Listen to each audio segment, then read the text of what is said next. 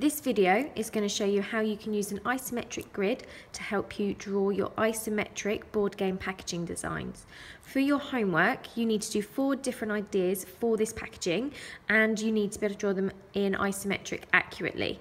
At this stage in Year 7, we wouldn't expect you to be able to do that without a little help. So an isometric grid looks like this, and you have 3 sets of lines. You've got vertical lines that come straight down. You've got lines that go up from bottom left to the top right. And then you've got another set of lines that go from the bottom right up to the top left.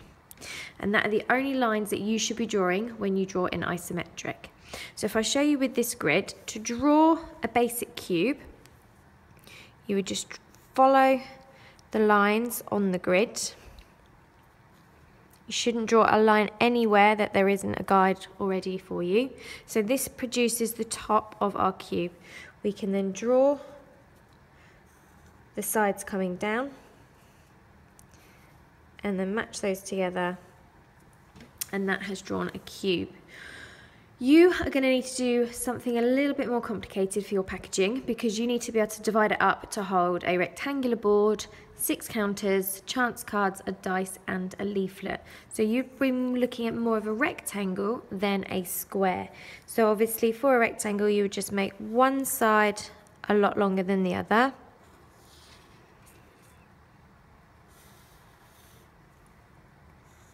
Still sticking to the lines on the grid. You don't want to draw a line that isn't on the grid. Obviously, you would do this with a ruler. Okay, and then that has obviously drawn your rectangle. You can then divide this up by again following your lines to create the sections for inside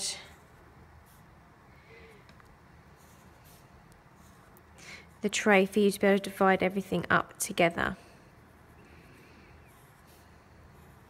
So all you need to do is follow this grid and you will be absolutely fine. In order for this to work though, you are not to do what I've just done and draw directly onto the grid. What I'd like you to do is place the grid underneath a piece of A4 paper, and you will see, you can see the grid through quite easily. You will then use your pencil and a ruler to then draw on your design. So you just do exactly the same task. You can paper clip these 2 pieces of paper together or stick them with a very small bit of masking tape so that they don't move. But all you're going to do is draw in your shape following the lines on the grid. So you can see here I'm using my ruler and my pencil so that I get nice straight lines, taking my time to double check that it's matching the grid underneath. And what you will need to produce is 4 pieces of A4 paper with 4 different designs. On the paper we want to see a closed view, so this is what the board game packaging would look like with the lid obviously onto the tray. Then draw the open view to show how the tray inside is going to be separated up. Try and keep them the same size if possible. If not, you can always draw one slightly bigger than the other. If I'm honest, the most important one is the tray, because this is going to be showing how you are going to divide it up so that all of the components can fit into your board game packaging. So remember, we need to divide it up so that we've got somewhere for a rectangular board to sit.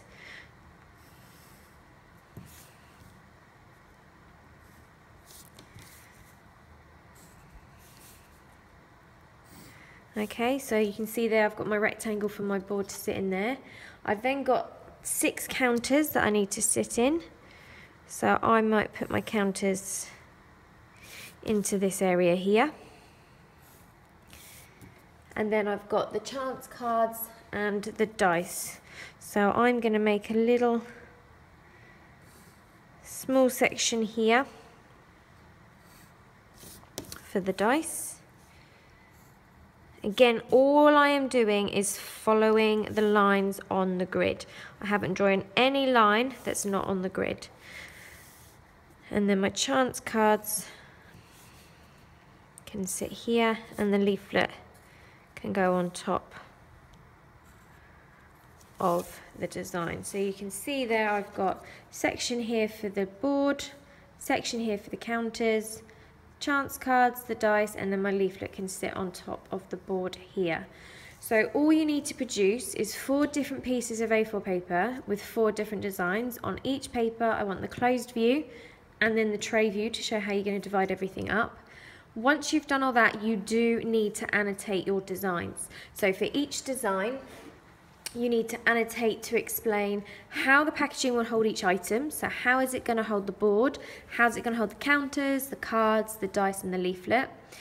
You need to explain the shape of the box that you've gone for. So if you've gone for a cube, a rectangle, a triangle, you need to explain why you've chosen that shape.